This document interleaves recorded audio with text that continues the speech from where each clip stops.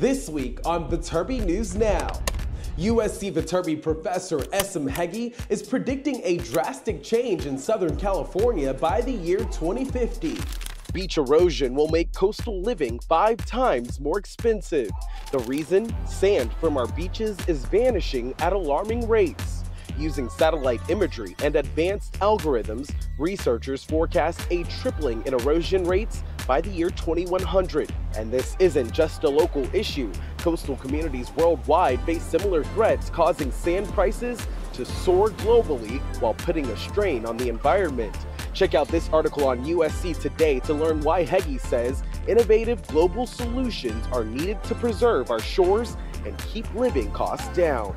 Maryam, Shanechi, founding director of the new USC Center for Neurotechnology and a USC Viterbi Dean's Professor, is at the forefront of neurotechnology research, diving into the brain's complex patterns to transform mental health treatment. Shanechi is using AI to tailor therapies directly to a patient's mental state.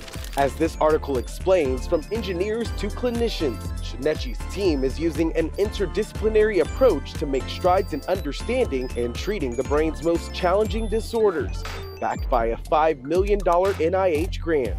USC Viterbi is at the heart of innovation with the 2nd annual DOS Family Innovate Across LA competition.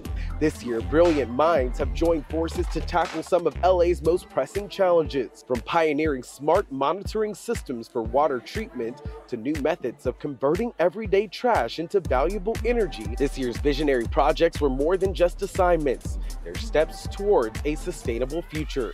And it was all made possible thanks to USC CEE alums Kelly and Santanu Das. USC Viterbi Chair and Distinguished Computer Science Professor Maja Matarić has just been named the 2024-2025 ACM Athena Lecturer.